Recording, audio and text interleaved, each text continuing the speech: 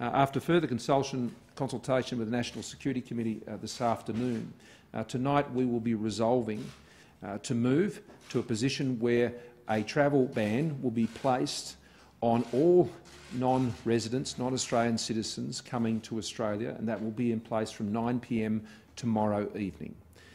We have already seen a very significant reduction in the travel to Australia by non-citizens and residents. It's about a third of what it normally would be at this time of the year, and we've seen reductions even in the last few days when we put in place the bans which required people to self-isolate for 14 days.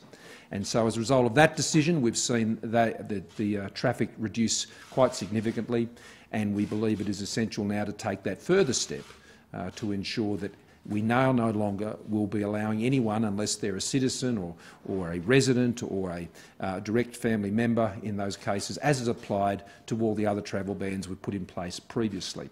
Now, for Australians, of course, they will be able to return, and they will be subject, as they already are, to 14-day isolation upon arrival back in Australia. Now, the reason for this decision is consistent with the decisions we've already made on this issue, and that is we now have around 80% of the cases we have in Australia that are either a result of someone who has contracted the virus overseas or someone who has had a direct contact with someone who has returned from overseas. So the overwhelming proportion of cases in Australia have been imported. And the measures we've put in place has obviously had an impact on that, and this is a further measure now that will ensure that that can be further enhanced.